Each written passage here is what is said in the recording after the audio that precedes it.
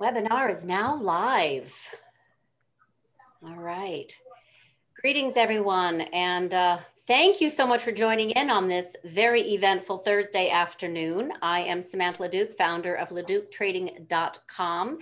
And I have here on the screen share a little macro to micro power hour reminder that on Tuesdays and Thursdays, we talk macro and micro, meaning the backdrop, obviously, of what's happening in market structure and, oh gosh, the economy at large and how it translates into particular actionable trades, and also when to be on alert for risks. And I think today is a perfect day to talk about risks in this particular subject matter. I am very happy to be joined by two gentlemen who have done this with me before. And if you recall, back in January, end of January, I hosted a SPAC Attack macro to micro power hour, wherein these two gentlemen joined, Craig Samuels and George Kaufman, forgive me, in regards to talking about the power of these special purpose asset corporations that are just absolutely catching fire. And now the question is, will they catch fire because of a new interest rate regime? But I had done this, it got extremely solid reviews, and we decided to do a follow-up. So here we are, the very end of February. And if you want to go LeDuc Trading and just search under SPAC, you will see I have posted a write-up that I did for clients, as well as the video that we did back in January. And there were some macro considerations that at the time didn't merit any attention, but I would say that they're front and center now. In particular, these liquidity vehicles that promise a risk-free rate of return, but this does come at a time where then we had very low rates, and in the span of a month and a few weeks, we have exploded higher in our not only the steepening of the yield curve, but also just across the board, especially the 5-year yield. And so we are with inflation expectations, et cetera, et cetera. But the point is that, as I reminded, this SPAC euphoria seems to time inversely with another anomaly. When inflation expectations are factored in, investment grade corporate bonds now have a negative real yield for the first time in history, which was really, really exciting. Okay, now let's fast forward. We have got positive real yields and they are climbing. So I will skip out of this and just remind you that when this is done, a little housekeeping, we're going to post this video right here under Macro to Micro Power Hour. And this is my YouTube channel. It is where I talk on Tuesdays with Jonathan Gibbons of VigTech.io. We just talked about rates, interest rates, why they matter. So it's perfect timing to do a SPAC Attack too, because there are still tons of opportunities in this space, not a question, but there are also rising risks. And I really want to talk about the macro backdrop with that framing.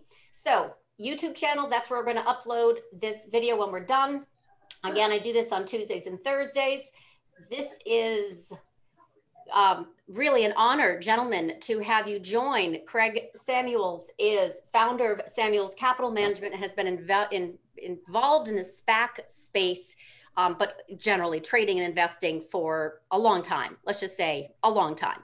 And in particular, introduced me to George because he has been writing these deals since about 2003. So they're both, in my opinion, subject matter experts both from the deal making to the trading of these deals and the due diligence that Craig has done. And last time he gave us a whole bunch of actionable trades that he was directly invested in. And so that's definitely what I want to, revisit, gentlemen, not only the trades that you had recommended, Craig, but also the macro environment that we spoke of, George. And I want to get your thoughts now. Here we are. We are, just coming off a closing bell with one of the largest global income, rate yield spikes and global fixed income drama in years. I mean, not since like 2003. in the late 1990s did we have this kind of explosion in yields. So I would really like to first get your thoughts, George, on how is this viewed in your business as the macro risks are rising? Sure. And Samantha, thanks for having me again. Look, as we said last time, and as is the case historically, a steepening curve, but more importantly, rising real rates tend to have muting impacts on the equity markets. And ultimately, a SPAC is a bridge to the equity markets for any company combining with the SPAC itself. So it'll likely show up, though it hasn't shown up yet in terms of deal-making activity, it'll likely show up, provided this trend continues, in a slower pace of announcement. That's the most likely result, as elevated equity values may be more challenging for companies attempting to debut in this market. And it's largely based on psychology that those elevated equity valuations tend to become expected. And so over a period of time, a lower set of values have to be acceptable for the deal making to come through. The other obvious impact, at least in the near term, has been some sharp reversals in some of the higher profile, more speculative but exciting names that had announced and or closed with SPACs recently. And that's just symptomatic with other growth names that are acting the same way in the equity markets in general. So at this point, because I was just bringing up, hold on one second, where would the deals right now that have exploded recently, SPAC capital raised years to date, when I did this was February 20th, so 5 days ago, they had raised already 50 billion. Mm-hmm. And one of the questions, folks are asking is how long can this run last? We'll definitely talk about what vehicles have the most opportunity and which ones, Craig, I'm sure you're sizing up now, are going to be most potential for shorting. I know you do both, so this is perfect. But I mean, the deal flow for normal IPOs in a normal year is 200 to 250, and the SPACs already by the 20th had brought in 50 billion. So you're saying that this will most likely, especially now with this interest rate regime, kind of slow the number of deals. Will it also help increase maybe the quality, because everybody was coming in to price, before, like Bloomberg, just 2 days ago reported that there were 146 SPACs ready to raise an additional 40 billion. And that was just in 1 week. I've been tweeting for 2 weeks, 3 weeks, supply in capital letters. It's ludicrous. And not only has supply increased to an exponential number, but the unit itself for us has gotten a little bit riskier, because instead of half or 3/4 and some of the deals that George floats, full warrants, we've seen more deals with either no warrant or an 1/8 of a warrant or a 1/5 of a warrant. They're kind of like throwing the dog a bone. Speaking of which, yet the insiders, right? Those founding management team, they continue to buy 5, 6, 7, 8 million shares for 25,000. Plus, they agreed to buy warrants, $1.50 warrants, so $5 to $10 million worth. And I think, George, you can correct me if I'm wrong, but their cost basis, given that situation, both the warrant purchase and the founder shares, is typically around $4. Is that right? I just spoke to a team that was seeking my investment as a founder, and the blended spread based on a few different scenarios seemed to be anywhere from $5.50 down to the lowest I saw on the spreadsheet was about $4. So SPAC math is interesting. It's exciting for those who are sponsors, and that's been a primary driver of the interest in in sponsorship across the sector. It depends on the size of the SPAC, because the larger the SPAC, the lower the impact of the fees of establishing, forming, and floating the SPAC. But on average, the sponsor cost basis is closer to $1. Well, I'm glad that I shot that opportunity down. The spreadsheet they showed me was around 4 to 550, and I said thanks, but no thanks.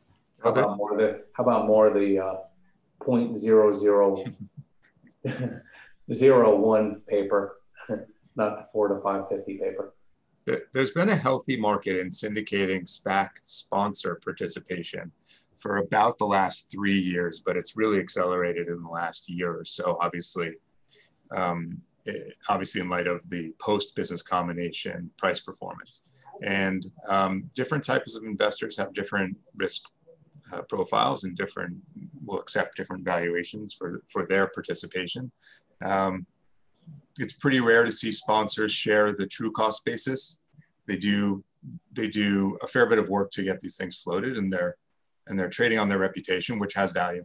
Mm-hmm. But it comes down to each and every individual to decide what valuation is appropriate for them to have as an entry point. And I think that it's fair to say that the institutional involvement in supporting sponsors has found a level somewhere in the 2 range. We've seen higher and lower, but it's somewhere in the 2 range.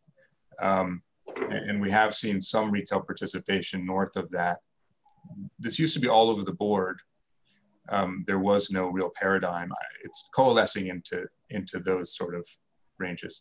Do you have any figures on the SPACs that have come to market, especially in the past few years? And I do mean like 2015 maybe. What's the return for the sponsor? Collectively. Mm-hmm. Right. Well, is there any data on that as far as an asset class? So for the sponsors, not for the sponsor, for the vehicle post. For the investors or the sponsors, they're very different risk profiles and very different return profiles. So it depends on the date of measurement. So if you think about the topic that you guys like to focus on, which I think is the most important one, which is what are the open market, often IPO, but not always IPO investors return profiles over the last 5 years, 6 years. It's accelerated dramatically.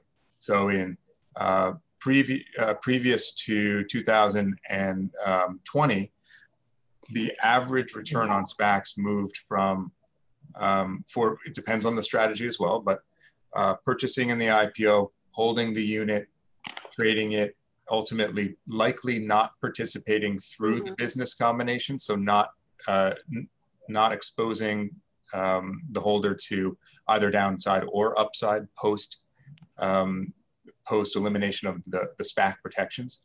The yield profile on an annualized basis, on an unlevered annualized basis, to be clear, because most institutions are actually levered to a degree, so was ranged between 5 and 8%. So it was generally better than, we've been in a very low interest rate environment for a very long time, of course. It was generally substantially better than the same treasuries that underlie the common. And that's what attracted the initial institutional capital to it as the industry grew. As we discussed last time, in 2020, we saw a real shift. That shift was primarily driven by retail interest in the vehicle. Institutional interest was already there, but also by the largest institutions who had been staying away to a degree, becoming very active in business combination financing, although still not participating at IPOs at scale. And that, I think, gave the street confidence that higher quality, more interesting, potentially longer leg companies were merging into these vehicles, which was clearly part of the upside. So, in 2020, the unlevered return for a similar strategy to the one that I just described was north of 20% across all SPACs. And of course includes SPACs that didn't close because they had launched too recently or hadn't found the target that they had sought. That's an average. That's not picking and choosing between teams. We're certainly aware of many of our clients who who seek to participate at larger scale in certain teams and lower scale in other teams, generated returns at nearly 100%. Again, still really investing in treasuries, and that's been the appeal to a lot of institutions. Though the scale of the market dictates that largest institutions can't pick and choose to that degree, and you have to be nimble and relatively smaller to generate 100% returns. It's not a fully institutional strategy if you're deploying, if the market can now facilitate billions, but you're trying to put to work that scale of capital. Unfortunately, you don't have the option to truly focus only on certain ones. But deploying single-digit billions and hundreds of millions has now made that available. Okay, so and do you also? I mean, right now there are a lot of imitators and a lot of potential crap issues that are coming into this space now because of this flood of supply. And Craig's been, definitely tweeting about this the past few weeks, going, this is getting ludicrous as far as, the amount of making me mad. What? Making you mad. You're making your beautiful asset class that you've been trading in and out of with precision and helping a lot of people also with your picks and your due diligence that you're sharing. And now it's becoming dubious, right? It's just it's being a little bit of a poster child of greed and hubris and celebrity CEOs and Wall Street. And it's oh, now the retail, you thought they had an edge. They were coming into something that typically was only for, right, institutional investment management, deals. And now they're you're ruining it for us because too much shininess. So how are you navigating that? Because you can see it. So silly. Yeah, so I highlighted it a few weeks ago. I posted a chart of the NASDAQ. I was growing increasingly concerned with the growth speculation. Historically, I've maintained anonymity. I don't share much about what I do online. And Twitter's been interesting because as I've gained a larger following, although it's still relatively small relative to the gurus, I see the attacks increasing. So for instance, the other day, I think somebody fired a shot at my head because I had something to say about Cathie Wood and the ARK funds. Well, ARK fund is a classic example of what I deem to be irresponsible investing, right? It's a fund that has a significant amount of capital and they're just throwing it in the market because that's probably what they have to do by their charter. So for instance, you see a SPAC announcement and suddenly they're buying massive positions the next day. Well, I come out of the old school regime of research where we contacted the company directly. We contacted competitors. We actually flew to see if the company existed, if there was inventory sitting on a dock, etc., right? And by just barreling in, you can see the irresponsible amount of due diligence. I would wager, very little to none. And I've taken the other side of that trade, which I'm not a paid for service, and I only talk about risk. It's my biggest concern is risk.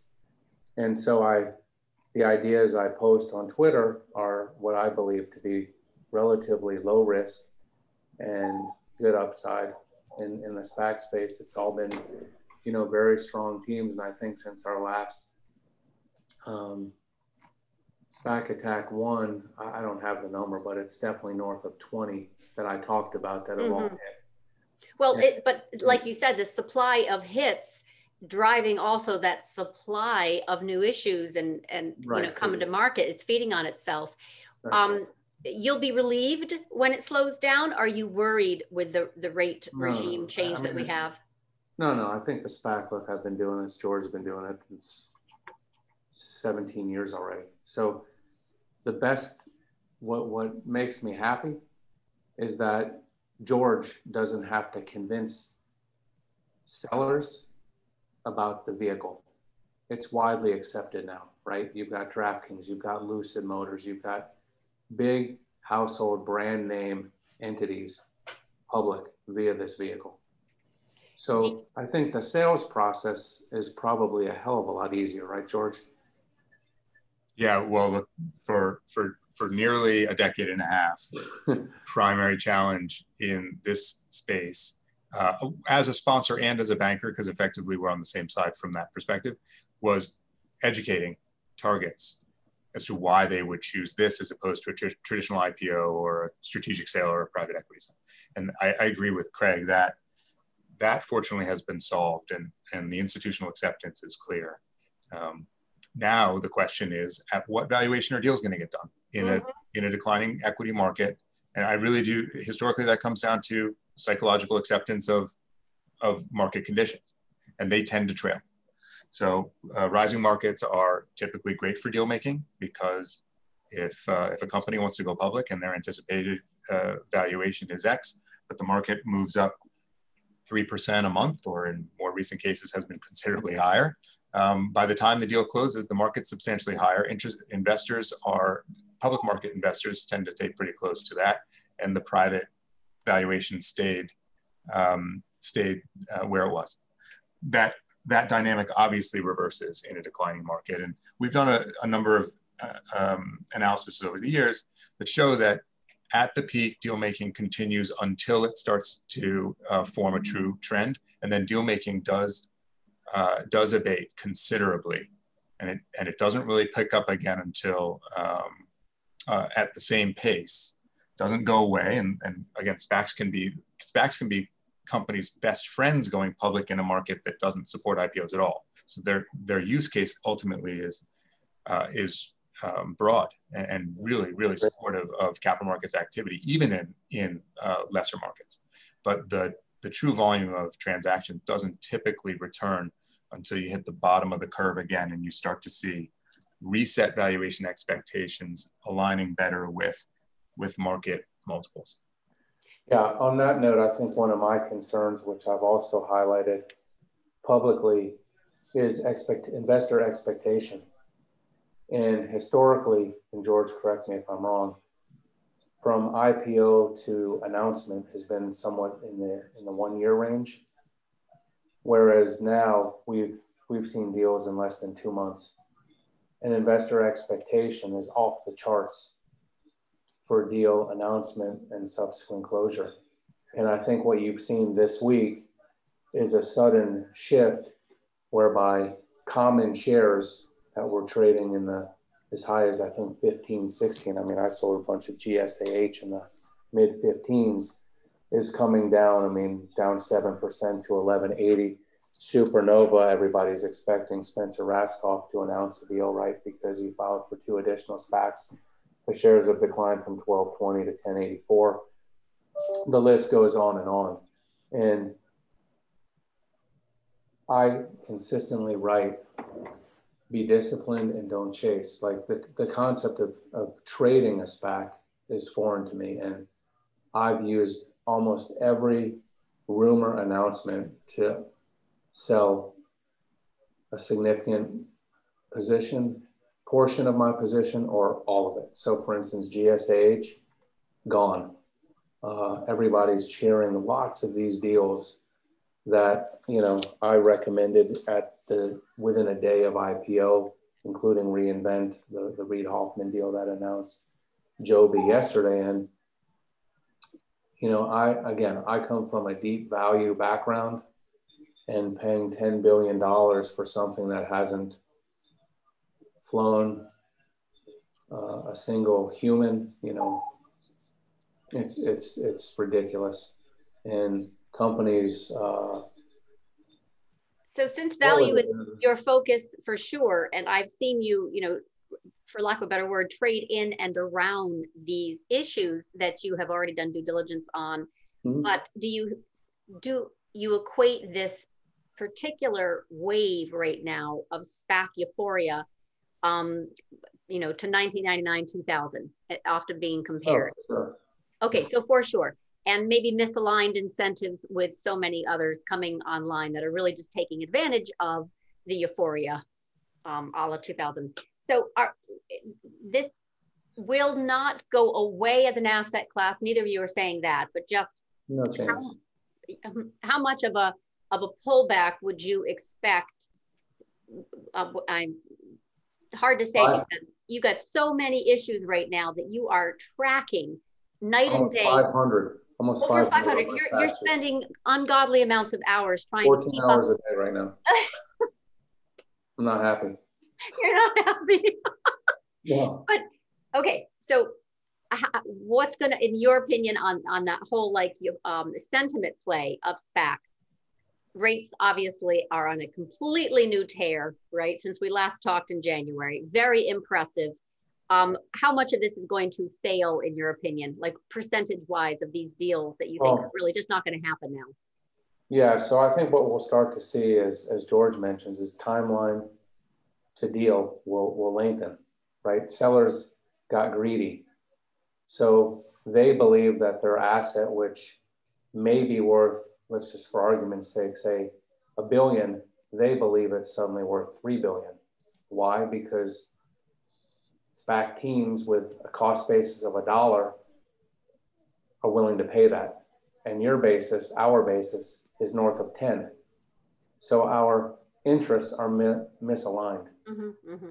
So the seller has to realize, okay, I need to come down because the buyer can only pay so much because the SPAC will get a no vote, right? Everybody will redeem their $10 share when it doesn't go up. And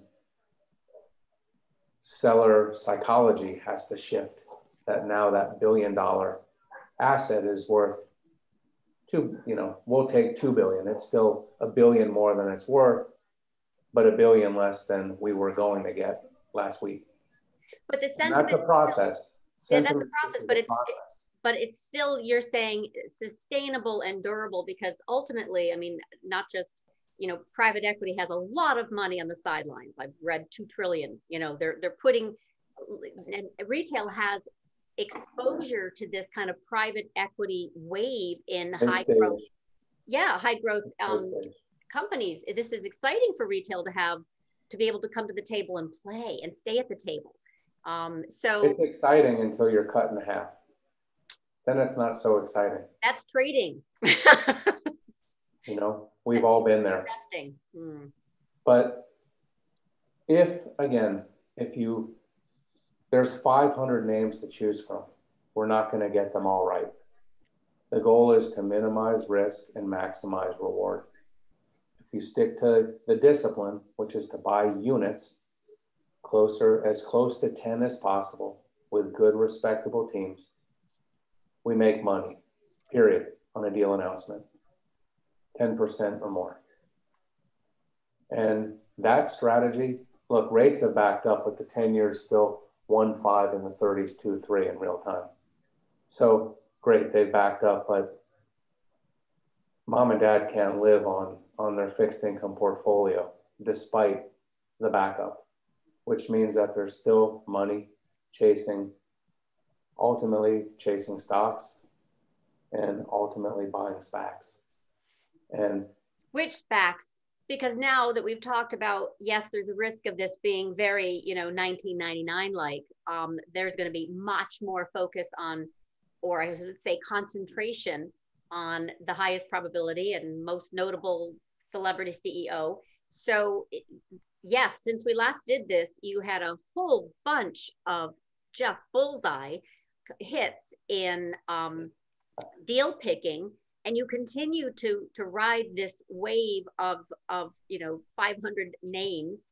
Do you have a short list? I mean, I've seen obviously some of your tweets. Some have who are in this this webinar and who will watch it afterward for sure. But definitely want to talk about some of those names. And then some you're really cautious of this, or like just they're phony. They're more likely not going to make it. But first, let me just answer this. Jonathan just piped in. Are there any cases in which you don't sell out most of all of your position at the merger announcement pop? So there are some like mechanical questions in here we need to cover as well. But before we get to that, I had received a request to discuss rights. And I think George can answer that because that's within the structure. So let's move into that before we talk ideas, because that'll. Got it. Okay, where was that? George, you want to talk about rights? Sure, rights. So there's a unit equals a common and a warrant typically, and in some circumstances, a third piece of the puzzle called a right. Yeah. So the traditional structure of a unit for a SPAC, as Craig noted, is a share of a common and some fraction of a warrant, and that's been the way SPACs have been priced for a very long time. Years ago, another instrument was introduced.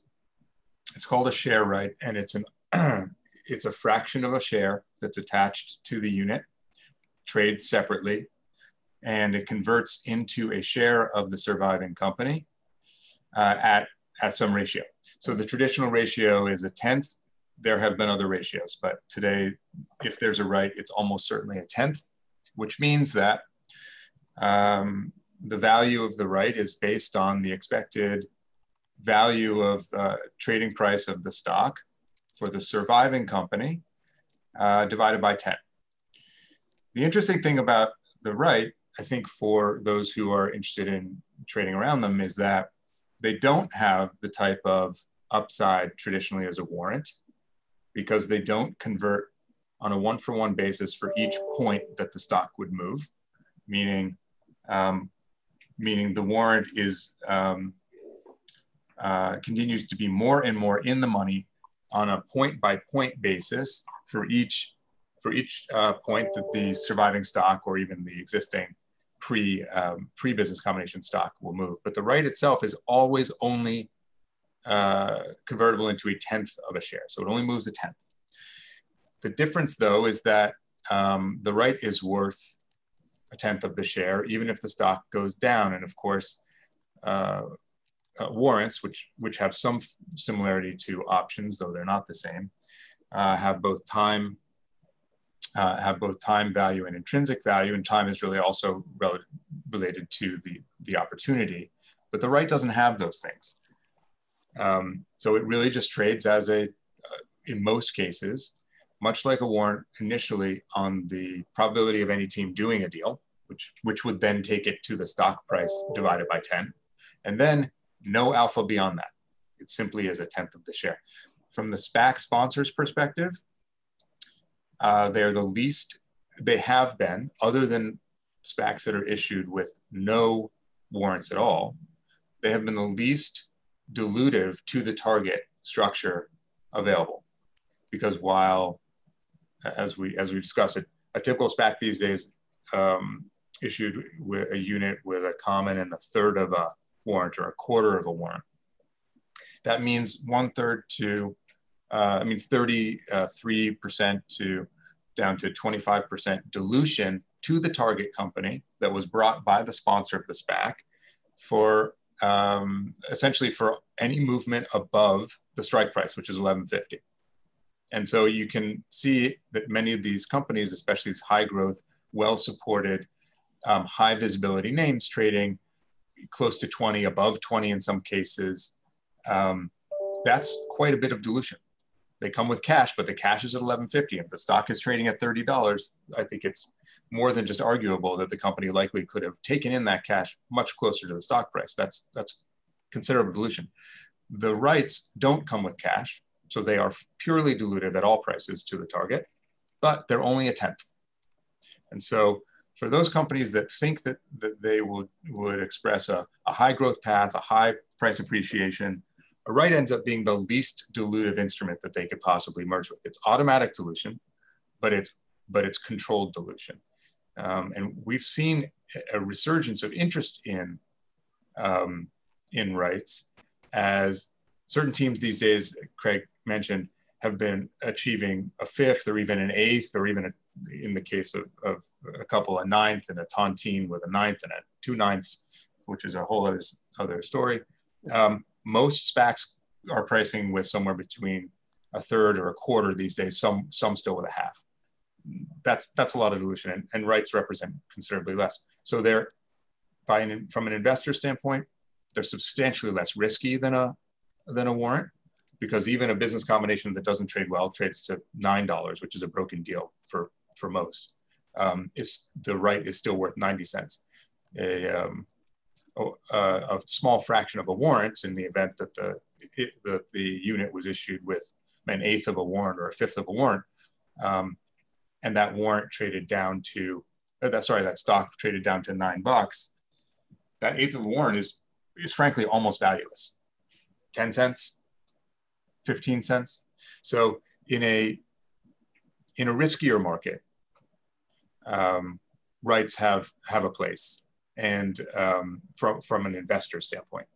In a headier market, rights have a place from the target's perspective as being the least dilutive instrument that a SPAC can bring.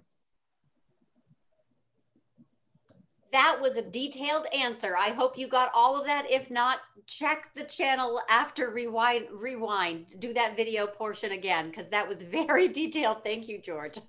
You know, I think a good exercise for everybody, we will get a bear market. It will happen. Everybody should have a page of SPAC rights and SPAC warrants, because that's where you make a lot of money. And for example, there was a SPAC, DermTech, and the common was in the toilet, and the warrant was 9 cents. And that warrant, well, the stock went from 12 to 80 ultimately, right? I'm just trying to see. So after the SPAC closed, the common crashed to $5, and the warrant crashed to nothing. But the warrant went to $10 or $12 recently. That's where you get rich. One of those changes your life. So it take everybody on this call a couple hours. We all have pages of symbols. Make one of SPAC warrants.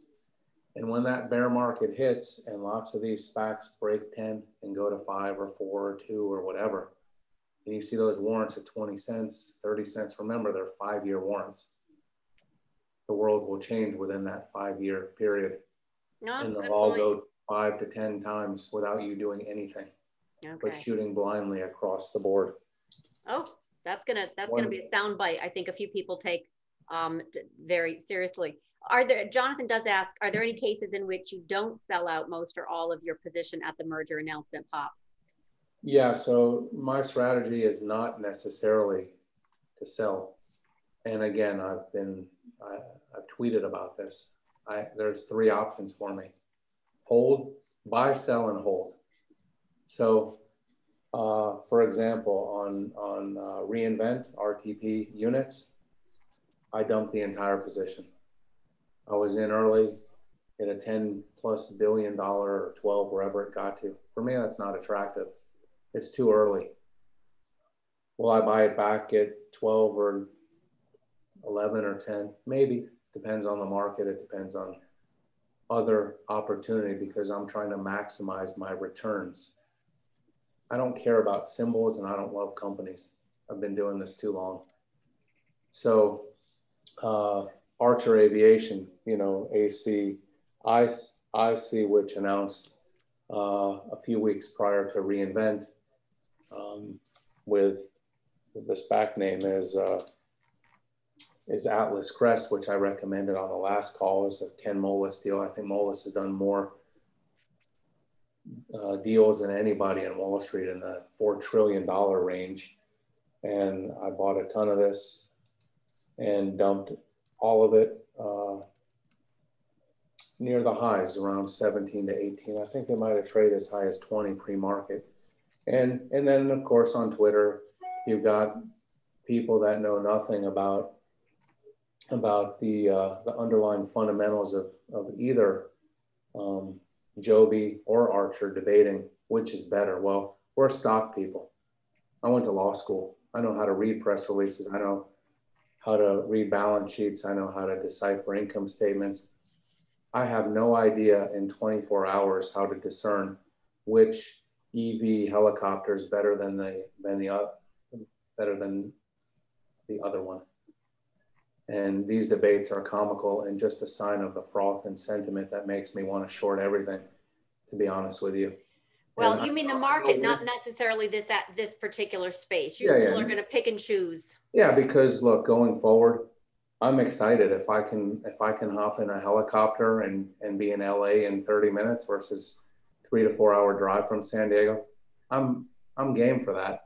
So yeah, the SPAC is super exciting because, as you mentioned earlier, there's lots of late stage venture coming to market.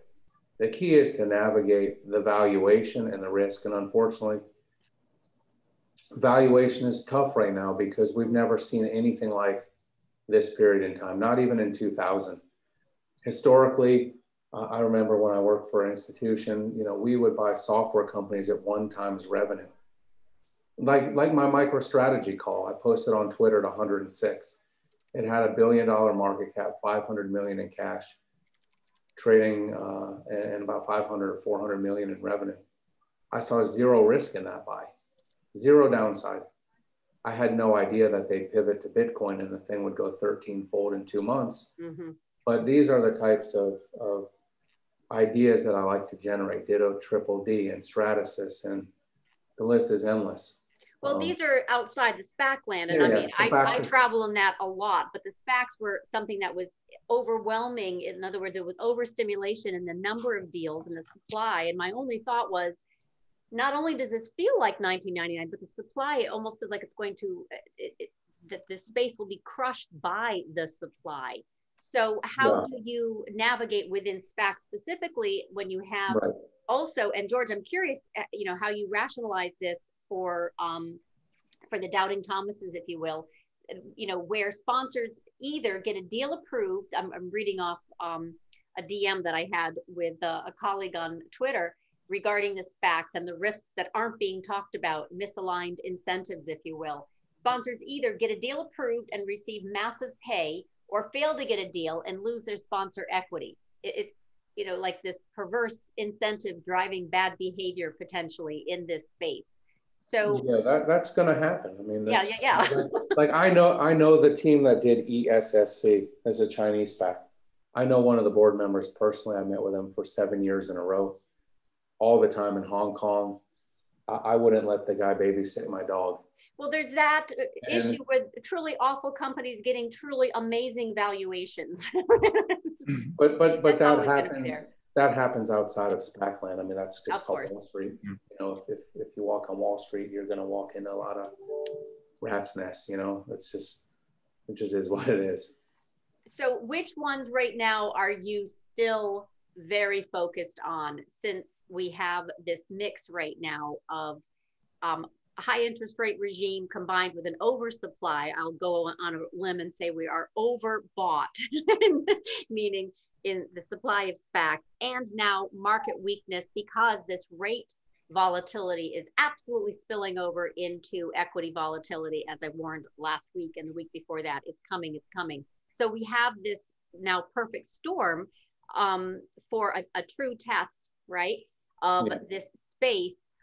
You know, if we get a serious continuation pull, let's put it that way, in equity markets, and obviously, you know, tide lifts all boats and it brings them all back. So what about your top plays right now, and then the ones that you think are just totally bogus? I mean, we'll go from the extremes, your very best and your so look, I run a very broad basket of names, and you move a lot, and I evaluate every deal. I'm up at 3:45 a.m. I work till 4. I eat dinner, play with the dog, and do whatever, and then I'm back reading prospectuses and PowerPoints and analyzing these deals.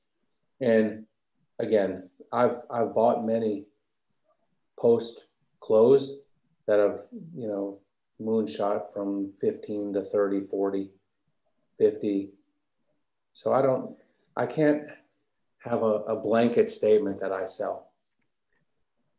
It's unique to each deal. What I've done recently is I've reallocated. So for instance, on the ACIC, I sold a bunch of that considerably higher. I love the deal. I'm hoping that as time moves along and I have a better understanding of both Archer and Joby, that maybe I'll come back to it at 8 billion and okay, I sold it and I'll buy it back, right? But for instance, on the Archer deal, I reallocated all of that and I bought 2x the quantity of Atlas Crest 2, so Moelis's next deal. So I nearly doubled my money on one and I rolled all of it into his second deal because I felt that if he's willing to nab Archer, he knows how to find sexy concepts, which is what's worked. So that's one, ACII.U. What's nice about this call is lots of these units that we're trading in the 11s or 12s or whatever are all crashing and they're all right back to where I said I like to buy things around 10.5 or lower. So we've de-risked a little bit, which I was concerned about coming into this conversation today because I don't like to see people lose money. That's a personal thing. I like to make money and manage risk. I'm hopeful that AGCUU will come a little lower. This is altimeter. He's got 2 altimeter growth, which has a 1/5 of a warrant, which I don't like. And then AGCB, which has no warrant. I own a boatload of both, even though I don't like that he hasn't given us a warrant. Why? Because he's a brilliant investor, altimeter, Brad, and he knows the game, and I don't think he's going to put anything in either of these vehicles that isn't going to work. I might be wrong, but that's my bet. So I really like anything altimeter.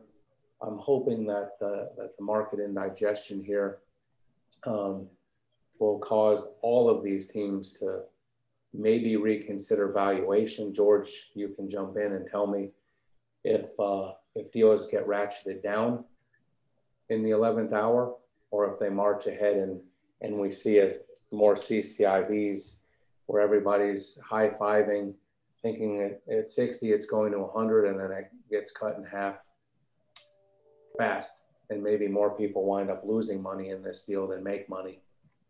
Yeah, that's a really interesting question, and historically deals did reprice in declining and more challenging markets. We haven't seen it in a while, obviously, but that's a market-driven thing, not a SPAC-driven thing, and that was the point that I was trying to make earlier, is that the SPAC flexibility ends up being the best path to public liquidity and public cash, even in bad markets. So those targets that for some reason, often marketing or international expansion or something like that, want to be public even in less than ideal market conditions, the SPAC is the best facilitator, and allows them to be public likely for the turn, so that they'll be first out of the gates in whatever their sector is. Often gives them the ability to use their currency, their share currency, for acquisitions and that sort of thing. And Samantha, I just wanted to address one of the things that you noted, and make it at least clear from my perspective, being in the space as long as I have. There's a difference between SPACs, which are vehicles backed in a sense by treasuries, and the surviving companies. The surviving companies are standalone operating companies, just like any other company that went public, no matter how they went public. The SPAC itself doesn't exist after that date. And so we're thinking about the yield profile that investors can achieve by investing in SPACs. If like Craig, they're judicious about where they buy. They don't take too much risk. They don't, as I like to say, they don't try to cheat towards second too much.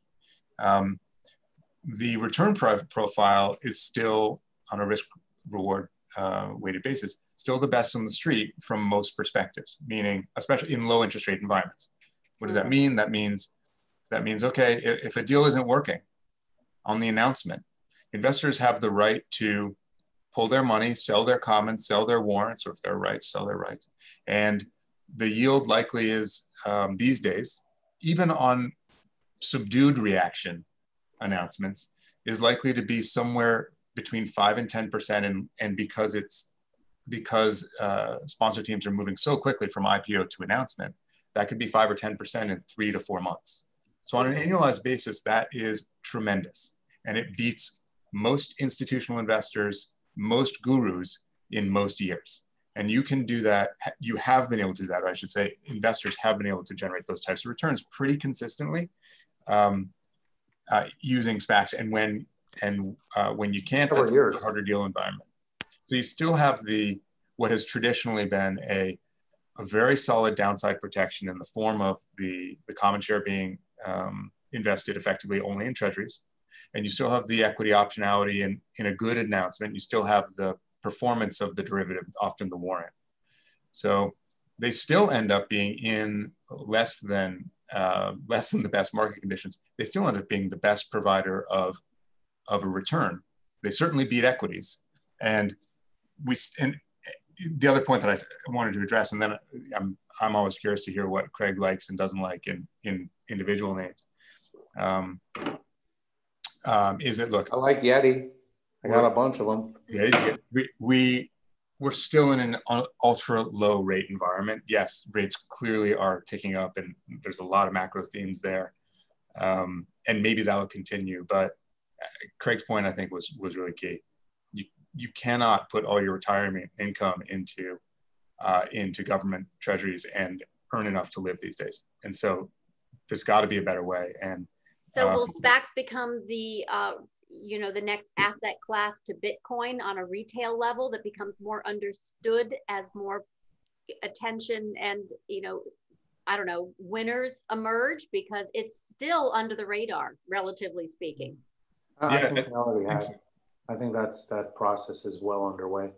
I think you see Citadel, Millennium, some of these larger firms are buying 5% of every deal as a place to park cash, get a free look. It's a no-brainer for funds with too much money. I mean, if I were Kathy Wood at ARK, I'd be parking a lot of money in SPACs as opposed to chasing Tesla and other things that I think are just egregiously valued, but that's me. Well, she said recently she has some money in SPACs. I don't watch her day-to-day, transactions, but I'm sure that she's got. Well, she comes barreling in on deal announcement. Yeah. And I think she participated in Kappa recently in the pipe. And incidentally, I mean, there's an example. I own Kappa. I've been buying more common. I like the deal. That's right. She did say and right now yep. It's going down. I mean, RSVA, Rogers Silicon Valley, is another deal that I did sell some units, and I've been buying common. Recently it's dropped. It shot from 16 to 28 on the common. I think the units got up to as high as 34. I was long from the 10s. I sold a bunch in the 30s, and I'm coming back to the common. It's I didn't mention, like, when I sold the ACIC units, I maintained my position by buying a certain amount of warrants. So I don't necessarily exit because I'll forget them. So I buy warrants to remember. And in the event that the stock soars, the warrant will move with it. So I take a lot of capital out. I reallocate the capital into safer bets, but I maintain a position by buying warrants.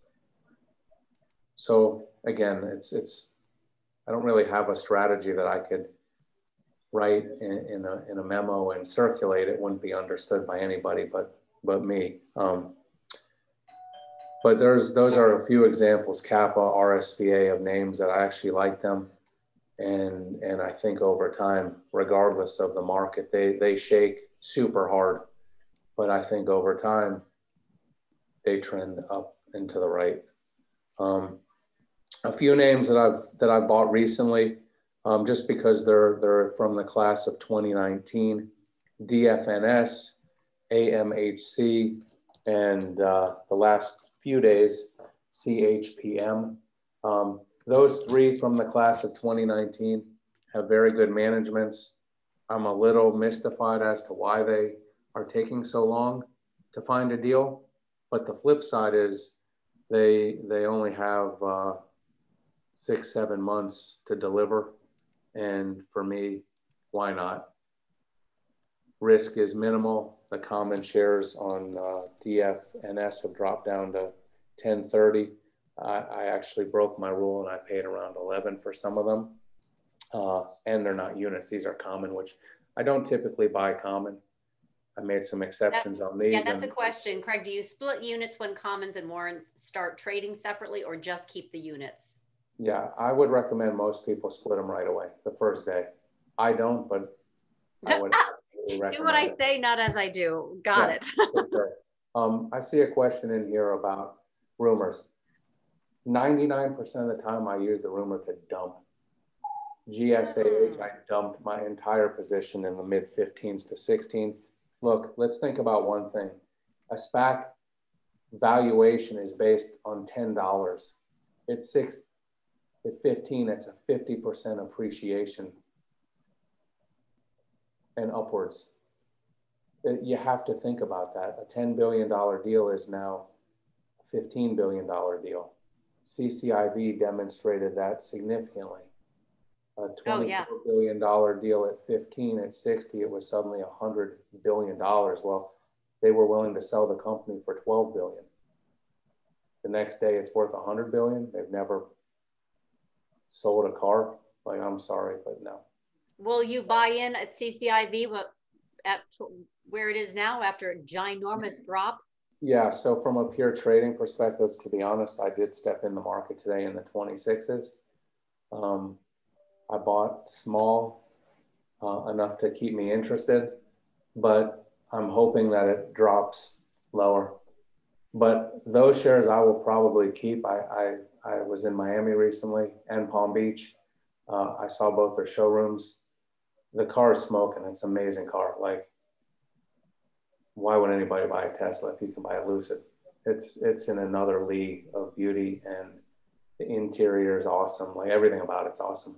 But the stock price is not awesome. No, so that's, look, there was a guy on TV, I think yesterday I heard him talking about Amazon, that during the last bear market, Amazon, or back in 2000, maybe the stock went from 100 to 6, but the revenues tripled. So good stock, bad company, good stock, good company, bad stock, good company, great stock. Like, there's all kinds of scenarios, right? I don't know, but how do you over time, Lucid's going to be good. What's that? So yeah, Bob, you're knife catching, but still with a thesis. A question of how do you position size, not only for your favorites, because I know you do trade around and you do have a lot of positions on, but for your favorites being asked, like Altimeter and RTP, for example, what percentage of available equity do you invest in those types of trades? You know, I'm not going to answer that. I'll say that it's unique to your pocketbook. Always. And if I were in my 20s and I had little responsibility, I'll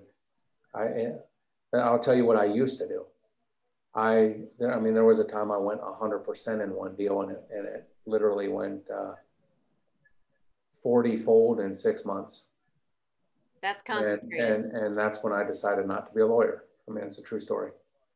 And from there, I started probably 10 to 15% positions. And then over the years, it's gotten smaller and smaller. I would say that if you're not putting at least 1 to 2%, you're maybe wasting your time. You're not going to move the needle. So you do have to take some risk, and I'll give a range. You know, as low as 1%, and sometimes it could be maybe as high as 10%. So you fall into that. There are old traders, there are bold traders, but there are no bold old traders.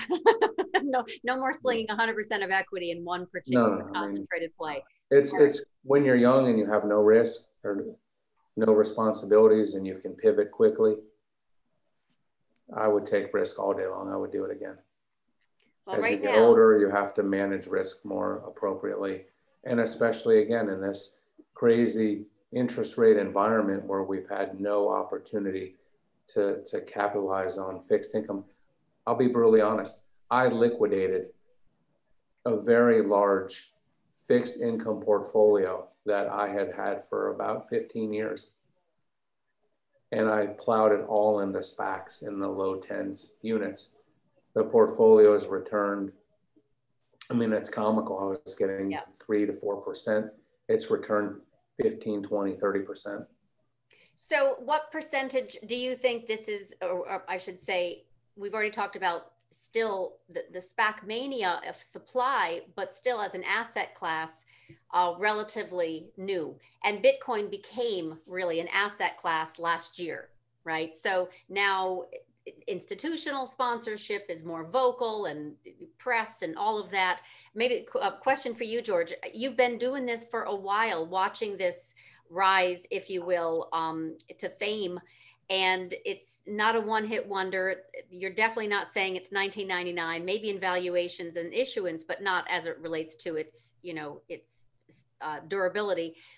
How much longer do you think it's going to take before it becomes really front and center as a position in portfolios, a solid one, a solidly, let's just say, you know, concentrated one? I think it's here. I mean, look, all these deals that have 2 years. So for at least 2 years, if no SPAC issuance occurs from today forward, you've got 500 vehicles, 450 vehicles for the next 2 years that will trade. It's not going away. There's too many. We've never had this many. There's never been this much talk on TV. But there's still not a lot of understanding. And that's why we're doing this. I mean, the units, the warrants, the common, the issuance. That's true. Yeah. Jonathan is asking, any recommended resources on best practices for trading the warrants after a merger?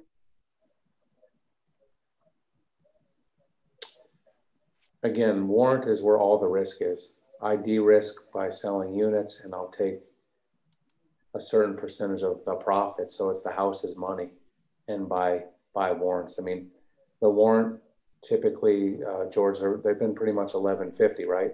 So if the common is $10, in theory, the warrant's worthless, right? But what it has is a time value. And that time value, George, do you know the range?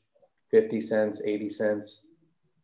From warrant trading. So full warrants tend to trade, and this is also levered to equity market performance, but full warrants, if the stock is trading $10, have generally traded north of 2. So they're out of the money. So their intrinsic is of course not there, but they still have time value. So they still effectively have, you know, they have the opportunity value. And most warrants do trade as a full warrant, meaning even if the unit issued with a fifth of a warrant, it actually issued with a fifth of a warrant, you had to buy 5 units and then you owned a warrant. So most of them trade that way. In bad markets, picking up on what Greg noted, that all changes, and those ranges decline because market expectation of rebounding is lower. But ultimately, owning a warrant after the business combination is almost the same. It's not mathematically the same because they have different functions, but it is almost the same as owning an option. It's just a long-dated option, typically 5 years post-business combination. So if you think the market's going to rebound and the company itself is a good company, that's been a really great way for investors to put less money to work across a larger set of interesting companies. And when the market turns, if it turns, make a lot of money. But that plays into my suggestion to build a warrant list and be prepared to just buy a blanket basket of them without thinking too much at the right price. Really? All right. That's the leap, or the kind of penny stock meets leap options. No, and you don't really differentiate as far as your faves. You're just kind of like, no. I'm not doing that now. I'm saying if we get into an ugly market that lasts once a year or 2 years, like, I don't want to say it, but that's what I believe. When this turns, it's not going to be a quick turn. It's going to be an ugly, painful turn. There will be a big opportunity to capitalize on a basket of warrants. We're not there, obviously. Okay, all right. But I'm talking into the future. I'm saying do your homework, right? And Greg is asking, any thoughts for selling the news or holding once the DA is announced? Deal. And I've seen many large gains evaporate after what I thought was a solid DA, or just seeing the SPAC price slowly drift lower after it's announced over the next couple of weeks and months. It's, you know, it's not, once a deal is announced, it's no longer a strategy. You have to review the PowerPoint and make a decision. Is this something that I want to own or not? And many deals shake, like Fisker broke 10 and then rocketed higher. And I know some people that loved Fisker and were all over it in the 9s or wherever it went to. And it tagged 24 something today. Are pretty happy right now. So I don't think post announcement there's a strategy. It's come up with a valuation and buy it or not. And then from there, we all have strategies, right? Some people cut a loss at 10%, others keep buying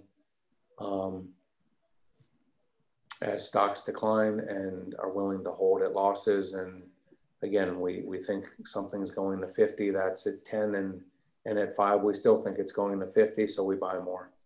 All right, so this might be a little, let's do rapid fire if you can, because it is a few. Yeah, I got about 15. Speakers are coming in. Yeah, let's just do a quick, for those who want to get Craig's thoughts on some tickers. Well, let me throw out a few names that I think are interesting that have not yet announced, that have come down. I really like NOACU. It's Natural Order. Everybody's heard of Beyond Meat. This is a great team. They're focused in the space. I think I mentioned it last time. I think the unit was maybe in the, I think it was right around 11. So unfortunately it's at 12 right now, but it's one to watch if it continues to decline. It's an amazing team, and we're hoping that they come up with something better than Beyond. And unlike some of these deals that have announced and subsequently declined, that this enters a multi-year bull market. HSAQ, ironically, it's a Chardan deal. Top notch, this is in the health science area. It's called Health Science Acquisition. Amazing team. Almost everything they've touched publicly has turned to gold. I really like it. CPUH.U.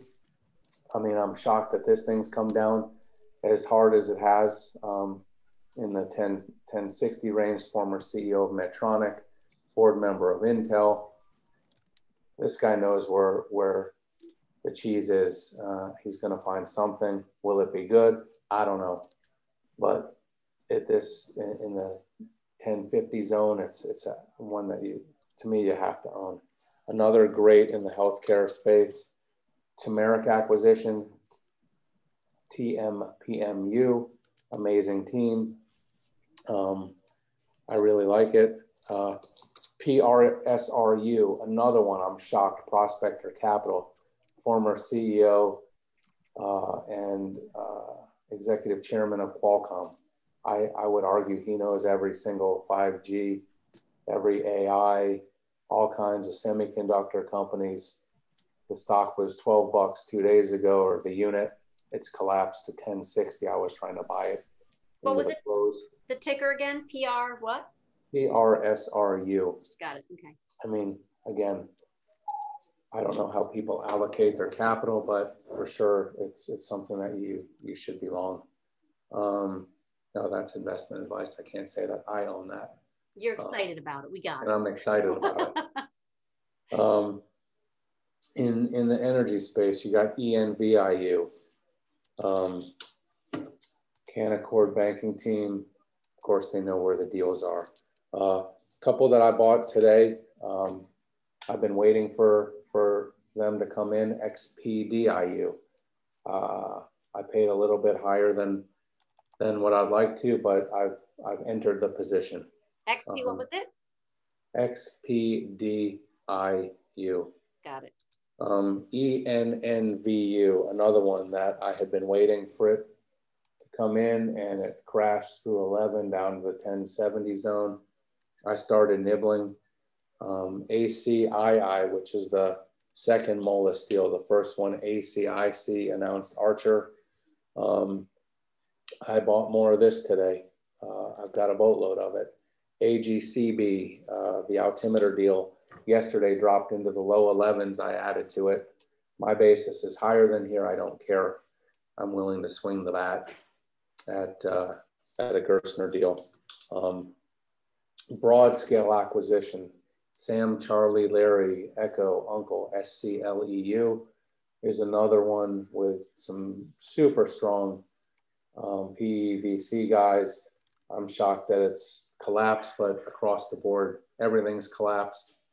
And whereas many people are crying, I'm excited because these are names that I didn't buy on day one because they were above my buy parameter, and they've all come into the zone. STPC.U is another one that was trading 1280. It's down to 1150.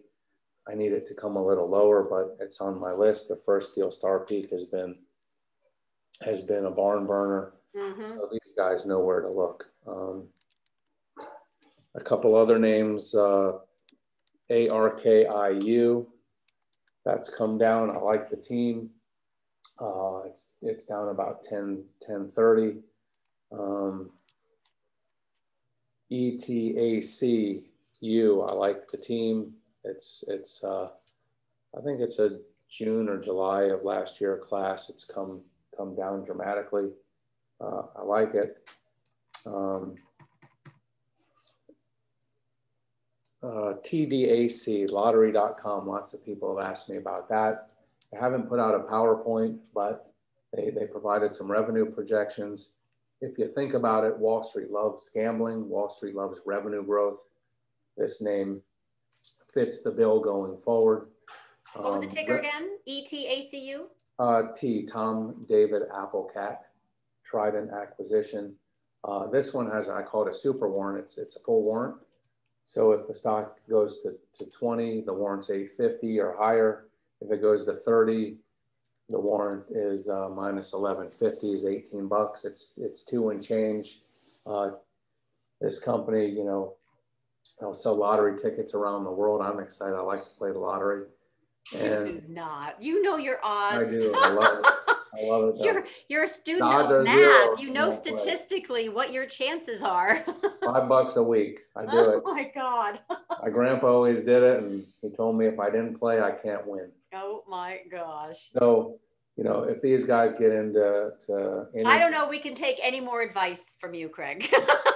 I don't offer advice. I say what I'm doing or what I like or what makes me excited. Oh, that's funny. Okay. You know, the list is endless. I've thrown out about 10 plus deals. NXU, I think it is. No. It's a second deal of starts with an N. KINZU, if I mention that one, is another one. I really like the team. I said ARKIU, KINZU. G Squared, GSQD. Just go to their website, gsquared.com, a VC guy. They've invested in almost every super high profile deal. What was that again? G what? G Squared, GSQD. I think it's a name. Got it. It's a name to watch. DLCAU, another name to watch. I like this warrant, GLAQW. It's Globus. It's a full warrant. GLAQU, I think I mentioned it to you at IPO date. It was 10 bucks. 10.20. You could have bought it. It recently hit 11.20. That's 10% right there. You could have bought the unit for 10.20 when I recommended it to you. You could have sold the common at 10.20 and now you'd have a free warrant. Another strategy, take the units at 10 bucks or 10.10, wait for them to split, blow out the common, keep the warrant for free, no brainer. Do it all day long. Things I don't like, SOAC, I saw this announcement, a rumor, I dumped it. It was, I forget the name of the company, but I quickly looked it up. I did some quick research, made a few phone calls, not for me, staying away.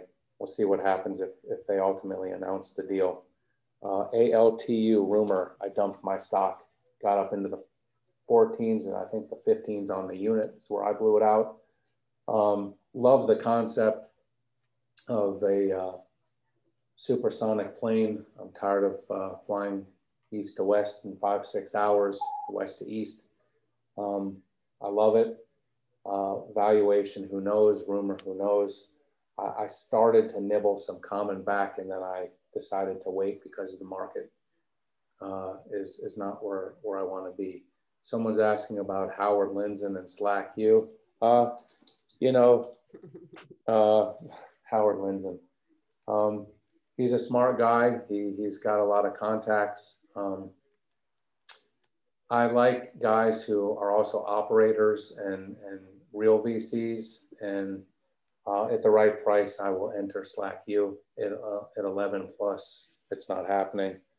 And especially in this market environment, it's not where I want to be. PACXU, it's a huge position of mine. I love this team. I was throwing out new names. I think I may have mentioned PACXU on the last call. I own it higher. I violated my discipline. My basis is 1070, and it's 1045 on the unit right now. I'll buy more. I like it. I did buy the SRNGU. I stepped in yesterday. I bought what I thought was a full position at 1077. These are the DraftKings and skills guys. They obviously know the game as well as anybody. It broke below my price, and I will definitely buy more if it continues lower.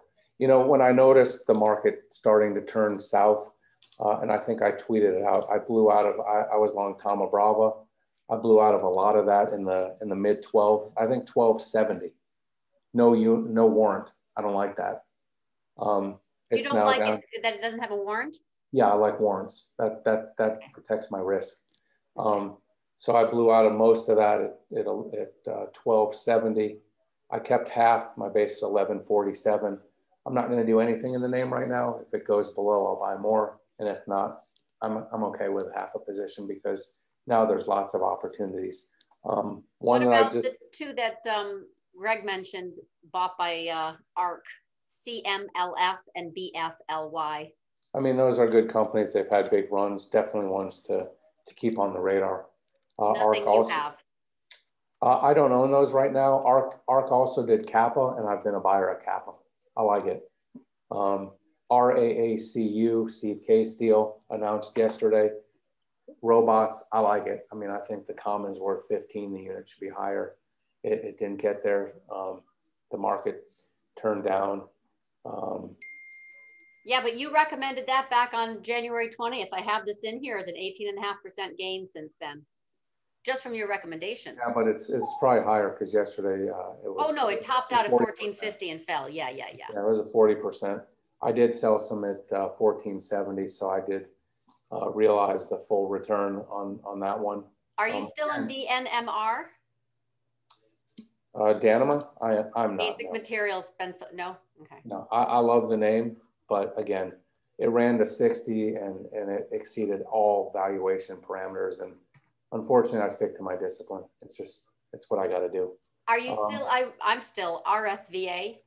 It tagged 28, came right back I've been down. a buyer. Yeah, I've been a buyer of that. Yeah. I sold some units and I've been buying common. I mentioned that earlier. I like it. LNFA, it's kind of under the radar. It's in the legal space. It's got the former CEO of Kirk and Ellis. He's definitely a smart dude, and I'm in. I like it. And then another one that's definitely under the radar. I've been a recent buyer and got a little bit more aggressive today. Tom, Zebra, Paul, Sam, Uncle, private equity guys. Maybe they look in Israel, maybe not, but under the radar, I like it. Nobody's talking about it. Ditto the LNFA. PTK I mentioned, I think I may have mentioned before. I still love that team, and I'm hoping that they bring us a very strong semiconductor deal. Chip One of shortage, the- chip shortage. Well, one of the guys there was, he was the chairman of Cypress, which was TJ Rogers' deal, which is RSVA. I don't know what they'll bring us or what they won't. It's a team I've never communicated with, although I would have liked to. SVOK, I still love this deal, Seven Oaks. We'll see what they bring us. Unfortunately, I got to run in 5 minutes. So No worries, we hit it all. I wanted to go over your list and any. I did buy Hugs today, HUGS.U. The Shake Shack guys. I bought about a third of a position just to have my toe in it. Another European one, IIAC. I like a lot. We'll see what happens there. I think I mentioned Malarca Straits on the last call. Disappointing Netflix of Indonesia. It sounds like a bunch of nonsense to me. I blew all that out this morning. The warrant I paid $1.40, sold it at $1.90 to 204. So it was a decent return, but disappointing for sure. Ledecky, anything Ledecky, he moves quick. So PICC.U. It's under 1050. It's relatively riskless. He's seemingly announced deals within 2 months. So that's one I throw out there. PNTM, another European, very strong team. I mean, some of these I'm surprised we're having this opportunity, but we are. Let's capitalize on it. I am.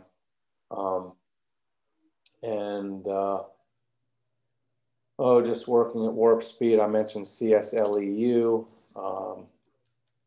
Broad scale, I think you got to own that. Lindson's deal. SRSAU, I don't know what this is, but I'm in it. Sarissa Capital, it's another in the med tech space. What is it again? CR? SR, Sam Romeo, Sam Apple Uncle. Got it. Strong team, I love it.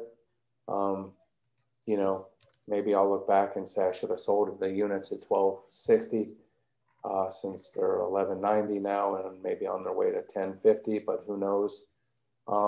Another one that's gotten a lot of rumors lately, YAC.U, Ron Burkle.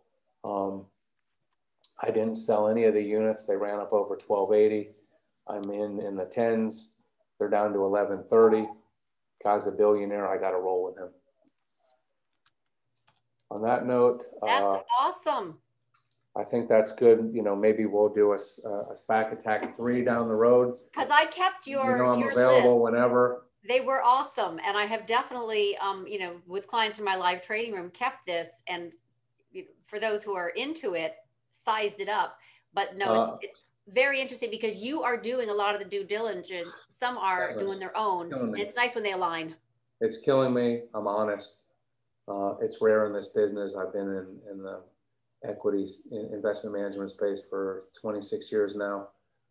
I mean, it's funny. Somebody reached out to me on Twitter recently. That screwed me 25 years ago when I first entered the business. And then he reached out to me on LinkedIn. I blocked him, which I rarely do. Like I can take the abuse and the punches. It goes. No, you can't let the barking dogs distract you. I'll never talk to you again. Somebody's asking real quick on HPX. Fingers crossed, they're in Brazil. Valuations are very attractive down there. They remain attractive. I'll post, there's 2 other deals that recently floated, I think, to make a nice basket. Both are viable, both have strong managements. I've contacted people in Brazil. They're good. Let's hope that that HPX brings us a unicorn. It's a definite possibility, in which case it'll do really well. And if they don't, they'll bring us a deal we won't lose because we're in it. I own units, I think, under $10 actually. So when these things were really out of favor, in one account I own units at 1007 and elsewhere I think at 996. No, 1004, sorry. Right. This is awesome. So thank you. I gotta fly. Maybe George can keep going. I think we've done this before. We always went over the 5 o'clock hour. It's already 5:25, so I think we're all going to call it kind of a night. And I want to thank you. Well, you got some extra time being on the West Coast, but thank you again for your introduction to George, your highlights of not only top picks, but also your risks. that you see to the space, and most importantly, just sizing it up as it's not just 2000 euphoria. There actually is a business case for more retail to subscribe, especially with, like you said, the late stage investment and private equity money that's just looking for a home. And George, thank you for describing. Sure, I got to run. Yeah, thank you so much, both gentlemen. I'm going to say thank you for attending. Have a great evening. Bye. George, thank you so much for popping into it. This is the second time you've been really on the banking side, able to kind of give a really detailed and nuanced look at this space. I really want to thank you for your time. Absolutely. Thanks a lot. All right. And everyone, thank you again for joining. I will post this to LeDuc Trading channel, which is my YouTube channel. We'll get that up there. That way you can rewind. And yes, he flew through a whole bunch of tickers. And I did add them to a watch list, but long story short, you'll have to kind of re-listen and then track them yourself. Good luck, and hope to see you next time. Have a great evening, everyone. Thank you.